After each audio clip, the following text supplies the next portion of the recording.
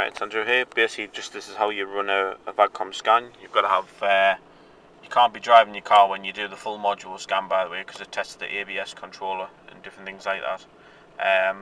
It's dangerous to do it, so just do it with your engine running. No harm will come to the engine when you're doing this.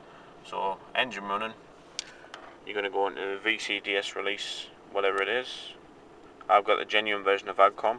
Obviously, your diagnostic port on the B5 is in between your, is in front of your fuel filler cap. There's basically like a little purple thing you pull out here or something. I think it's like the coin. Basically what you're going to do for a full module scan, you're going to go into auto scan, choose one. Your chassis number, if you're not sure, is over the front left side of your car. It's that bit there. You see it from the window. It basically starts WVWZZZ, the chassis number, and then something else. So mine is a 3B chassis because it's a B5. B5.5, I have no clue, I can't remember. Usually tells you down here though, but there we go. I think it's 3C for the B5.5, so mine's a B5, 3B. That'll tell you the modules it's going to scan, so you basically just click on start. It's going to run through everything. You may hear a couple of beeps from the dash when it tests the ABS controller, which is nothing to worry about. But basically that's going through all the modules now. It's going to find every fault code. This is where you'll find a lot of them related to my airbag, because that light's lit up. And it's because the controller for the airbag is absolutely stuffed. Usually when the airbag's stuffed, you get a message which says, when you try to reset the codes, you get a message which I cannot remember. It's something like internal control module error. I think it's 65510. That's me ABS being tested.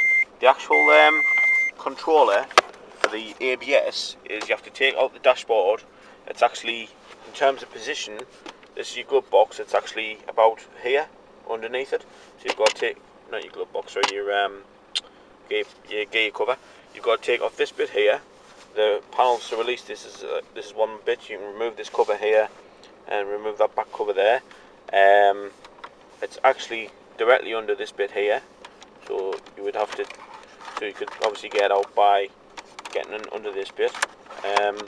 And obviously what you would do is you would reset you would have to put in a new one. If it gives you the internal control module there, it basically means it's stuffed. You have to get a new one. On the actual ABS control module, it gives you some letters, and it's best to find one similar to your car, because you usually need to recode them, which you can do with VAGCOM.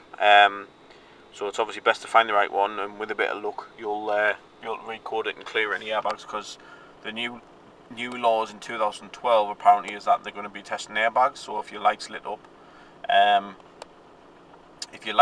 on your car, you'll fail the MOT for it.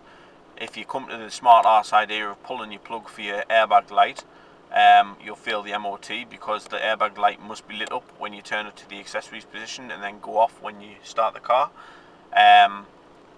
So don't think the idea of pulling fuses will get round it, because it won't. So if you've got a problem, fix the bloody thing. I'm probably getting rid of this Passat next year anyway, because I'm going to strip it down for spares and buy a new car, but I'm going to use it to create some diagnostic videos while I've got it, because I've got the overheating problem. I've got my parts ready to swap over and run over Christmas, and obviously the turbocharger I'm hoping to get done over Christmas, but I've actually realised that I need to do a new oil line for the bastard as well, but twat. Anyway, so we continue and scan through these tests. It's still going through the modules. It can take 10-15 minutes. It's been running for about 2 minutes now. It's got a few modules to scan, but basically goes through the climatronic and everything else. So obviously when it's finished, it'll give you a bloodoo noise.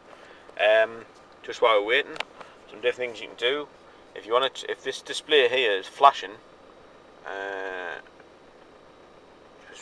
if this display here flashes, it normally means you've got an error message in the the climatronics found an error. What you do to get the diagnostic mode in the climatronic, you hold down this button here, the icon, and that one there, the recirculation button. Push them together, and it'll say that's the hexadecimal code for the part with the problem. You can switch through the error messages. You can go up by pushing the hot button. It cycles through them all until it gets 000. That means there's no more error message. Each time you cycle through it, it gives you the number here. That's your error messages. Just keep pushing that button to cycle through. When you're finished, hold the icon button it'll say 444. That's all the measures cleared, and then press Econ, and you're back to normal again. So that's how you reset the error codes on the Climatronic and read them. Anyway, there's also a way of measuring the coolant temperature sensor, but I can't remember how it's done now. I'll have to look it up.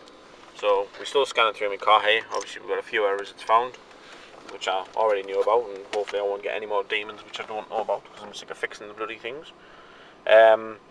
Usually if you've got water ingress problems on your car, you get stuff related to your airbag, because it damages the modules, and it can't reset them, because my airbag modules are covered in mould.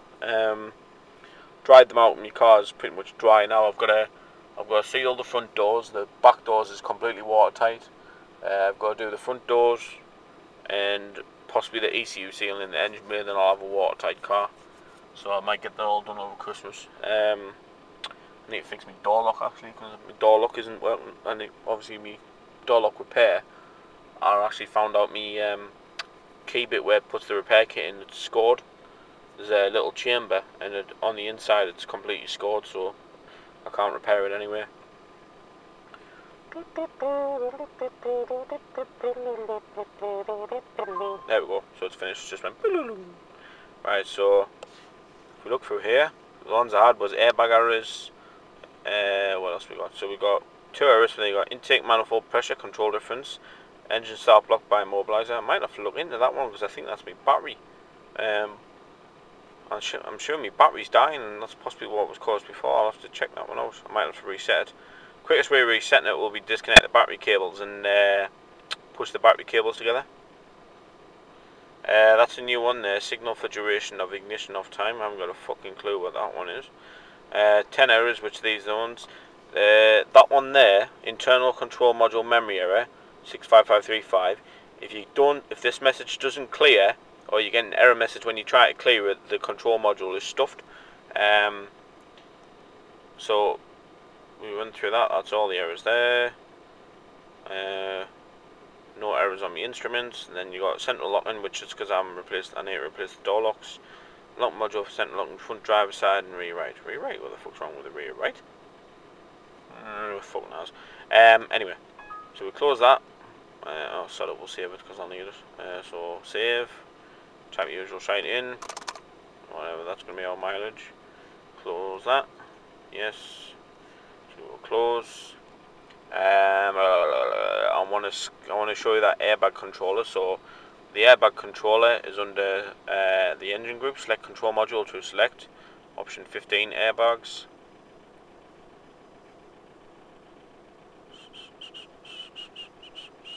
Read the warnings on the Rostec website, because there's something where you can set off the airbags when they clear the fault codes. Can't remember what it is like, but so we'll go to fault codes down there. So there's all my error codes. So this one there, internal control module memory error. I'm going to go to clear codes.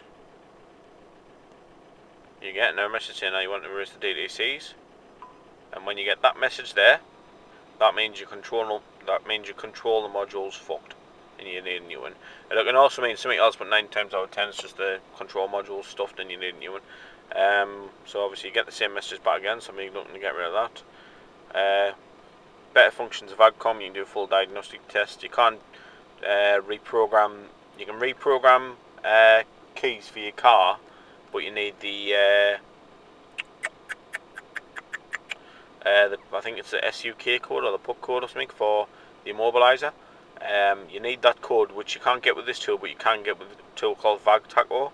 The real version is about £300. The copies on eBay is about £10, but the limited functionalities or something. So you can get that code, and then obviously you can reprogram the keys for your car if you've got remote central locking. So don't know how it's done now. It's probably under the basic settings or something like that.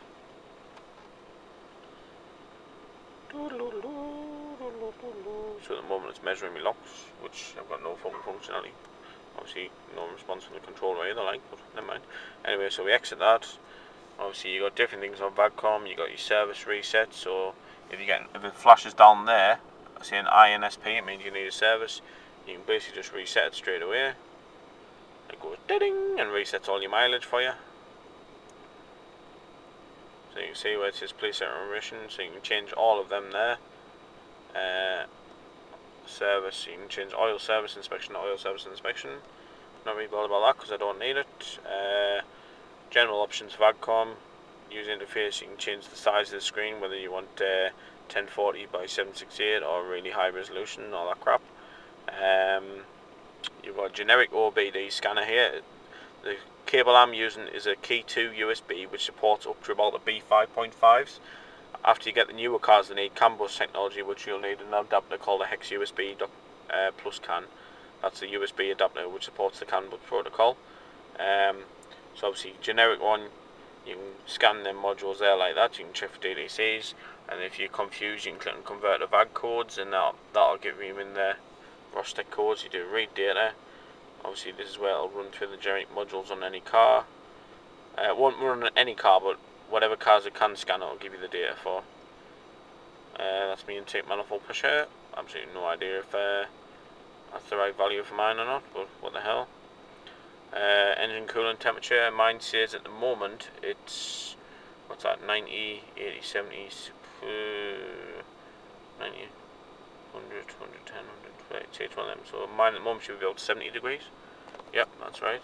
I wasn't actually looking at the screen when I was doing that, I was actually looking at me that bit there, because you can see I was just trying to work out what the notches were. So it's saying 66 degrees at the moment. Might be able to heat it up a bit. These engines should be running at